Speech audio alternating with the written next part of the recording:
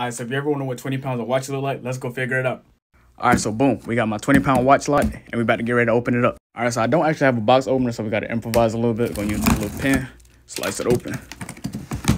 Alright, so you guys can see the invoice here. Invoice says about 20 pounds.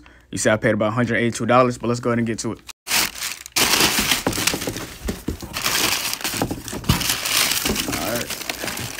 So it looks like they split it up in 2 bags. This bag is honestly heavier than this bag, so this one might be 5 pounds, this one might be like 15. I'm not sure how they broke this up, but you can see that they do got a Seiko watch here, so we're looking pretty good at getting our money back, but we about to go through everything.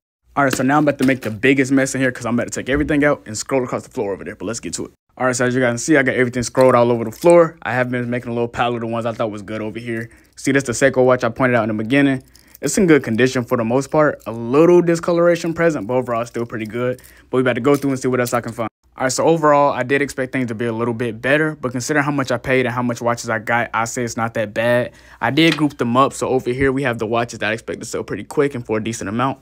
And then here we have a group that I put to the side because I don't really know what they'll price for. I think they'll be okay, but I'm not sure. But you guys let me know if y'all want to update what everything end up pricing out for and all that good stuff.